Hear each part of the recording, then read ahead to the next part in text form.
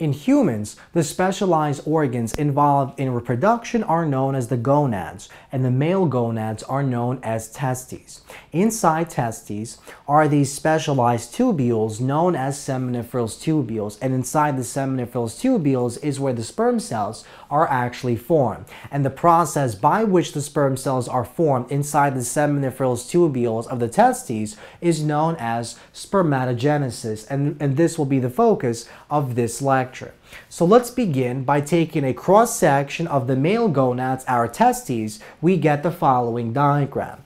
Now, these brown convoluted tubules are the seminiferous tubules, and notice that these seminiferous tubules eventually converge and form this highly convoluted structure known as the epididymis. Now, before we discuss what the function of the epididymis is, let's discuss what the function of the seminiferous tubule is and what the structure of the tubule looks like. So if we take a single seminiferous tubule and we take a cross section and we zoom in on that cross section, we get the following diagram. So we have the internal cavity, the lumen of the seminiferous tubule, and this red portion is the wall of the seminiferous tubule. Now, if we further zoom in on a portion of the wall, we get the following diagram. And this is the diagram that describes the process of spermatogenesis, how sperm cells are actually formed. So the red portion is the wall of the seminiferous tubule. This is the basement membrane, and this is the interstitium. It's the interstitial space.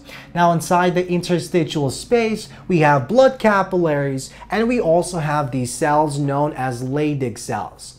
Now, what Leydig cells do is they produce and release a special type of hormone known as testosterone. And what testosterone does is it stimulates the stem cell, the precursor stem cell known as spermatogonium, to differentiate into a diploid cell known as the primary spermatocyte. So deep inside the wall of our seminiferous tubule are the stem cells of the male gonads known as spermatogonium. Now, spermatogonium are diploid cells, and that means in humans the chromosome number of spermatogonium is 46.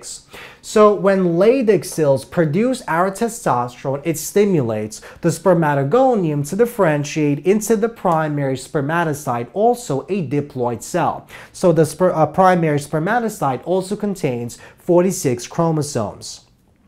Now, the primary spermatocyte can now undergo meiosis 1.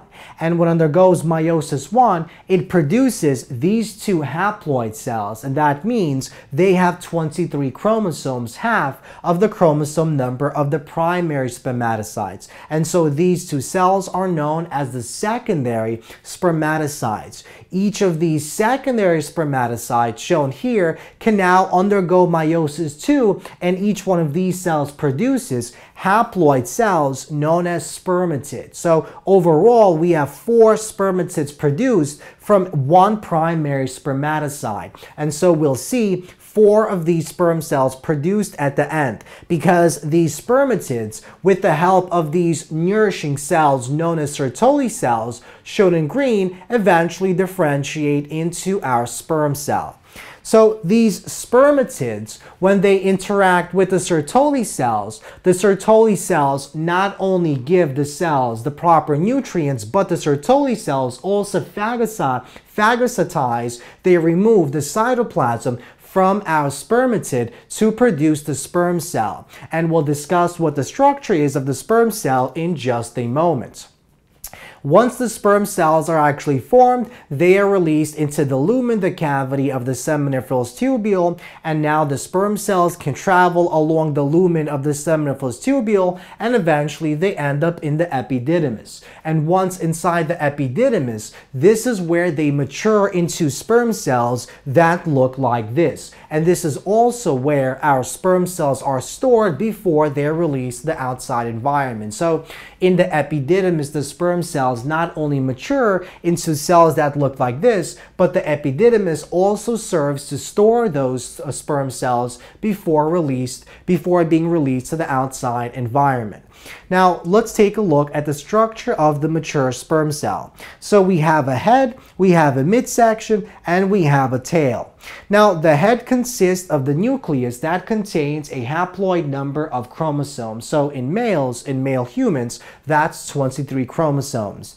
We also have the red section that is basically known as the acrosome. This is a Golgi apparatus that is capable of releasing special digestive enzymes that are needed to penetrate the egg cell to produce the zygote. So when the sperm cell combines with the egg cell, for the sperm cell to get into our egg cell, it must use the digestive enzymes found inside the acrosome, the red section, to basically digest and penetrate the membrane of that egg cell. Now, within the midsection, we have these green organelles known as mitochondria, and these mitochondria are needed to produce ATP because the ATP is needed by the tail. The tail consists of a flagellum that is needed for locomotion. The flagellum basically allows the cell to actually move from point A to point B along these tubules, along these canals. So once again, we see that inside the male gonads, our testes, we have these tubules known as seminiferous tubules, and inside the wall of the seminiferous tubules, we have the sperm cells being produced in a process known as spermatogenesis. So we have Leydig cells that produce testosterone that stimulates the differentiation of spermatogonium into primary spermatocytes, and then with the help of these Sertoli cells that provide the nutrients and also remove the cytoplasm, the primary spermatocytes eventually differentiate and produce these sperm cells that move into the epididymis, and inside the epididymis they mature into mature sperm cells, and they are stored inside the epididymis until they are released to the outside environment.